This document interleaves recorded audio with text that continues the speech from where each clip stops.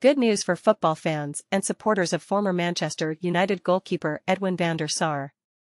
The 52-year-old has been taken out of intensive care after suffering bleeding around the brain while on holiday. Van der Sar was admitted to a hospital in Split earlier this month and was later transferred back to his homeland for further treatment. Although he is no longer in the intensive care unit, he will remain in the hospital for now. In a recent Twitter post, Van der Sar expressed his gratitude for the overwhelming support he has received. He said, "First of all, we want to thank everyone for all the great and supportive messages." The former Netherlands international also shared some positive news about his recovery, stating, "I'm happy to share that I'm no longer in the intensive care unit. However, I'm still in the hospital."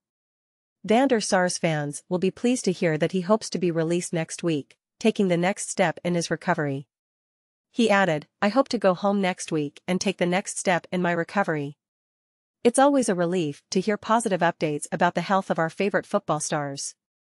Let's continue to send our well wishes and support to Edwin van der Sar as he continues his journey towards a full recovery.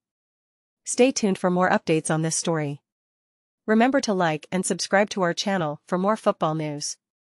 Thanks for watching.